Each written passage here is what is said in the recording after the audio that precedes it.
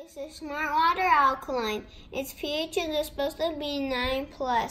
It has electrolytes for taste and it costs $2.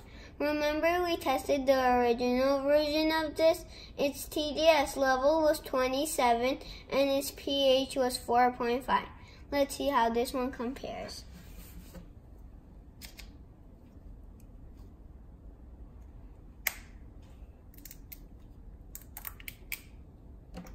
Let's pour some water in.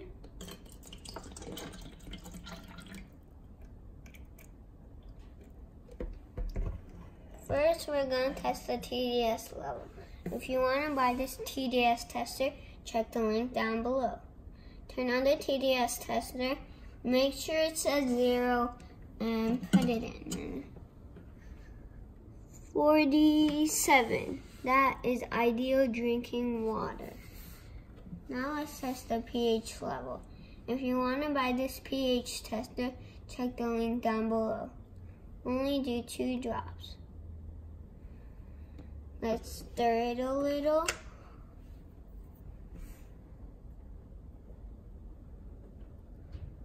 I give this a 9.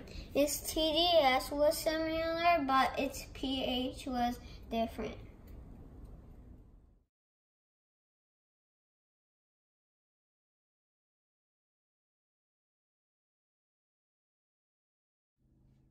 Stay tuned, like and subscribe.